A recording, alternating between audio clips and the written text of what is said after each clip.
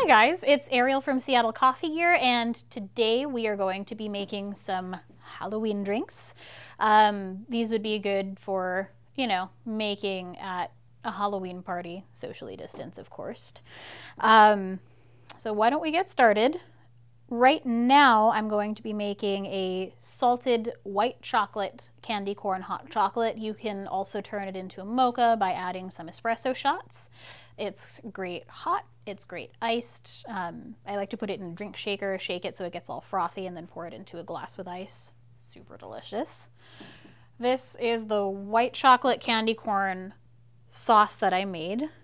So into it, I put about a half cup of white chocolate, half a cup of candy corn, 3/4 of a cup of water, and 1/4 of a cup of corn syrup. And the corn syrup kind of just helps everything emulsify, so you get kind of like a nice saucy texture. This is going to be the cup that I pour it in. And I'm just kind of winging it. You don't need to be as precise with this, so it's just to taste. So I'm just going to go maybe a little bit more, right about to here. And here we have the Rocket Giotto Evoluzione R. So I'm just going to purge my steam wand really quick, and then I'm going to make a hot chocolate. So we're just going to purge it. I just have some whole milk in a pitcher. Whole milk tends to be better for milk texturing. It's going to give you a more creamy, velvety texture, a little bit of natural sweetness. All right, here we go.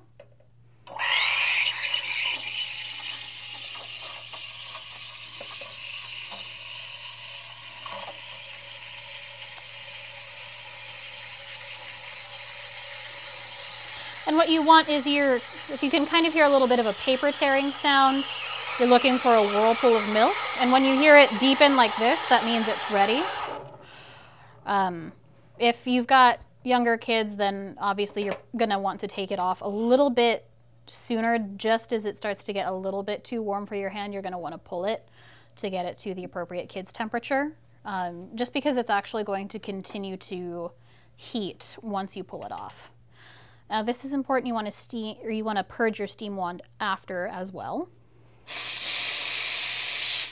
just to get rid of any milk that got sucked up into the steam wand when you turned it off.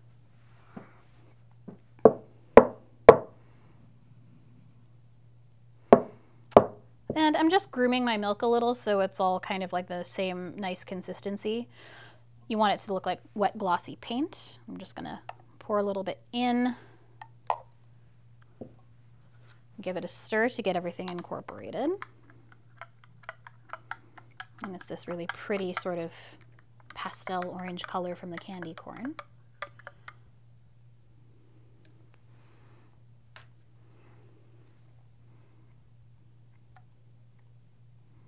And I'm going to leave a little bit of room, about this much, because we're going to actually top it off with some whipped cream, which I have here.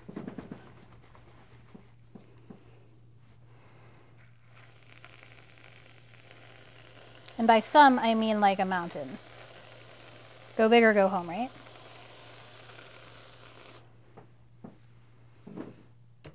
Just have some candy corn here. We're going to add a little bit of decoration to it.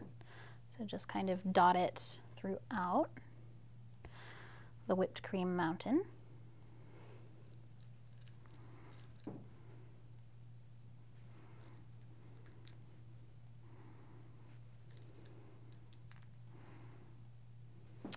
And I'm going to drizzle a little bit of the sauce too, that way you can see some more of that bright orange color.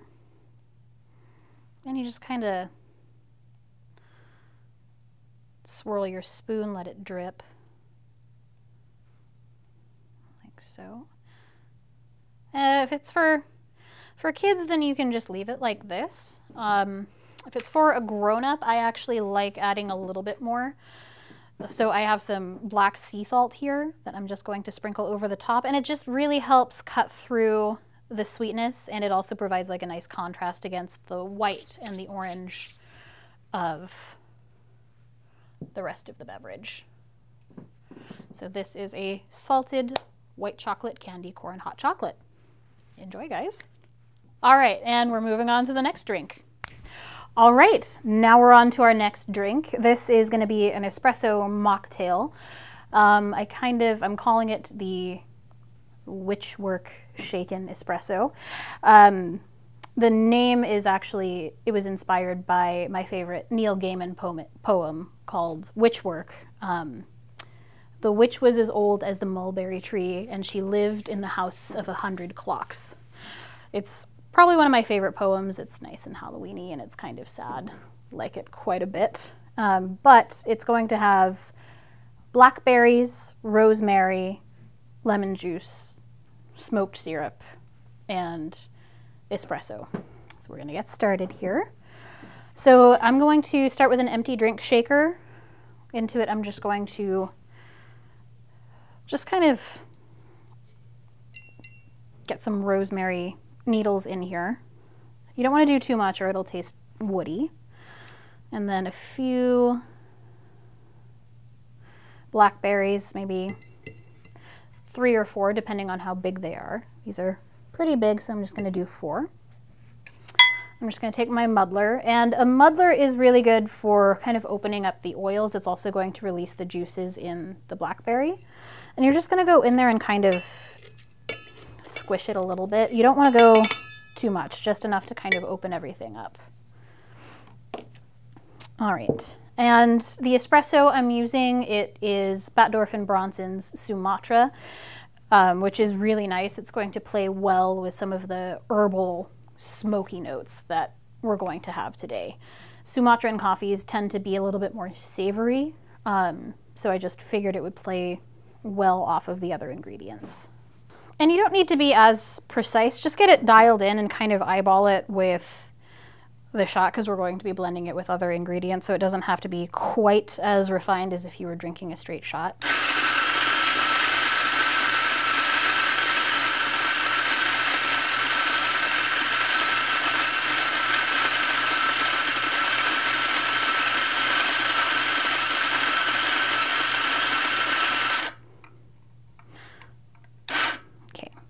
So we've just got like a little mound of espresso here. Oh,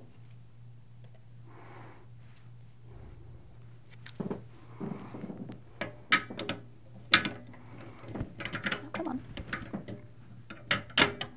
There we go. Okay, we're gonna get the shot going.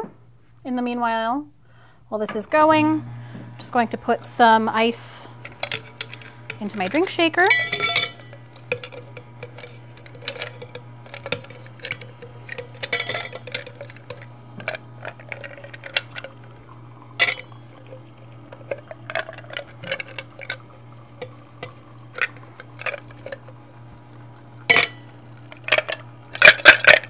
And a few cubes into my glass.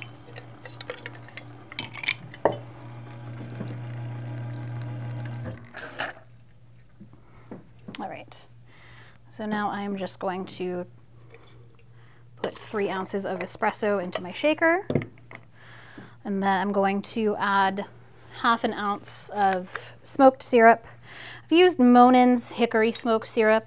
There's other brands that you can use, or if you wanted to make your own, you would do equal portions of water to like a smoked granulated sugar. And you can find those at specialty spice shops. So I'm just going to do ¼ of an ounce of that in there. And just to add a little bit of brightness to cut through the sweetness of the blackberries, we're going to add ¼ of an ounce of fresh lemon juice as well. Okay. Just going to get a good seal on my drink shaker, and we're going to shake it up so it gets well chilled.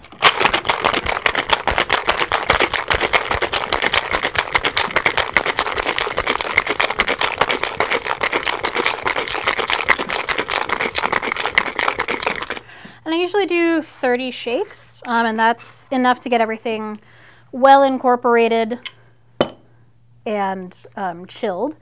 And I'm gonna double strain, so this is just a little cocktail strainer. Because, you know, nobody wants blackberry seeds or rosemary needles in their teeth.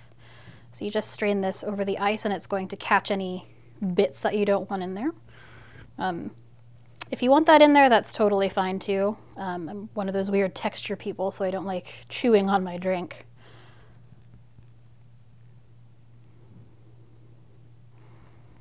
And you get kind of like this nice deep brown color with a little bit of kind of purple in there from the blackberries. Let's finish that there.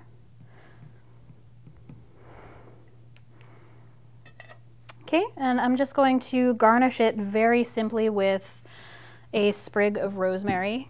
And again, we want to kind of wake it up, right?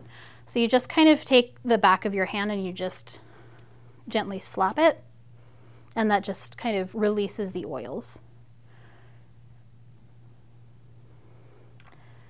There we go. If you wanted to get fancy, you could take like a creme brulee torch to it or a match and light the rosemary just to kind of play off the smokiness from the syrup. All right, this is my Witchwork Shaken Espresso mocktail. And now we're moving on to the next drink. And on to the next drink. This is going to be our last drink, and we are getting extremely boozy with this one.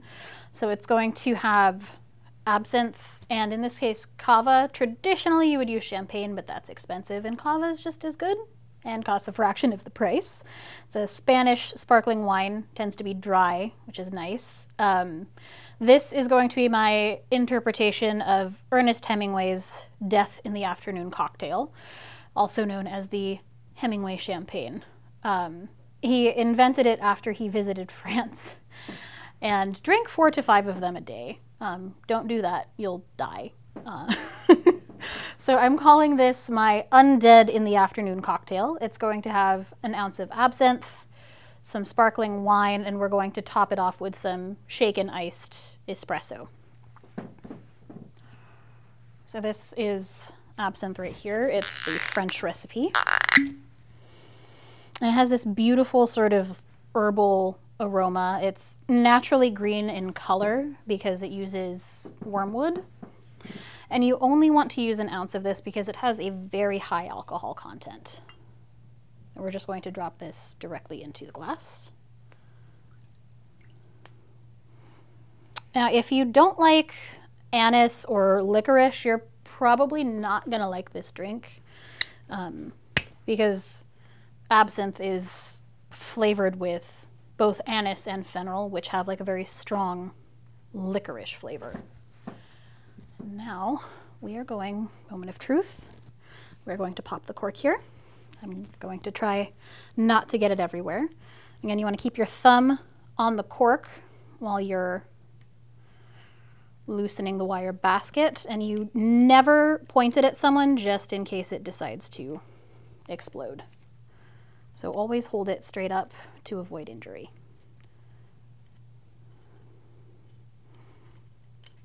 Okay, there we go. All right, now we're just gonna pop it open. Ready? 1, 2, 3. And there's this really cool thing that happens when you mix other liquids in absinthe. It's called the ouzo effect or louching, where when you mix enough of it in,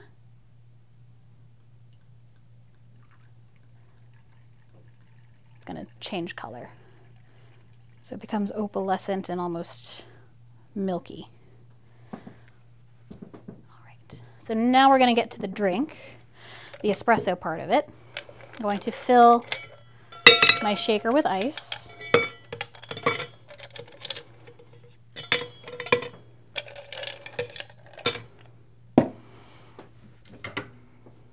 Get my espresso shot going.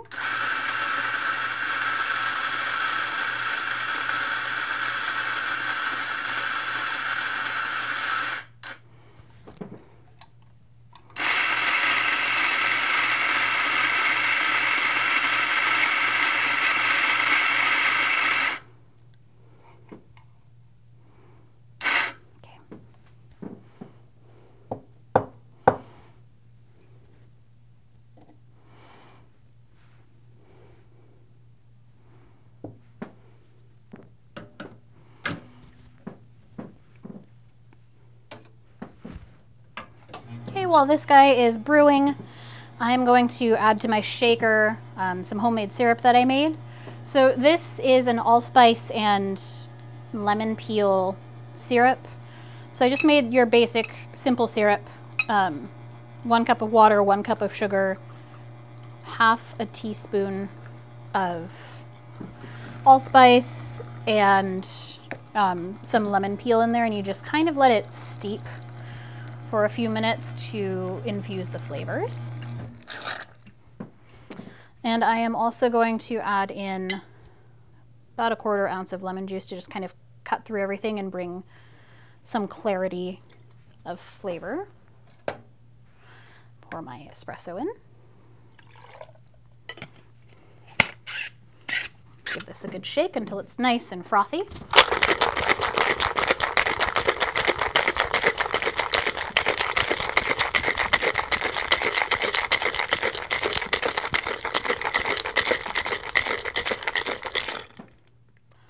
All right, now we're just going to go ahead and top off what would normally be on its own. I just like it because it gives it kind of this witchy effect. You've got this green and then it mixes with the brown.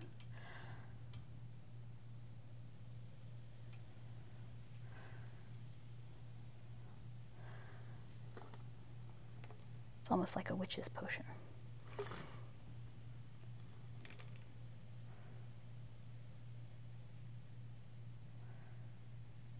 I'm just going to fill that up to there. And last, I'm just going to garnish it with a lemon peel. So you want to take it skin side down. You're going to express the oils here. That's going to kind of help with the bubbling. Wipe it around the rim, and then we're going to drop it in, like so. And that, my friends, is the Undead in the afternoon.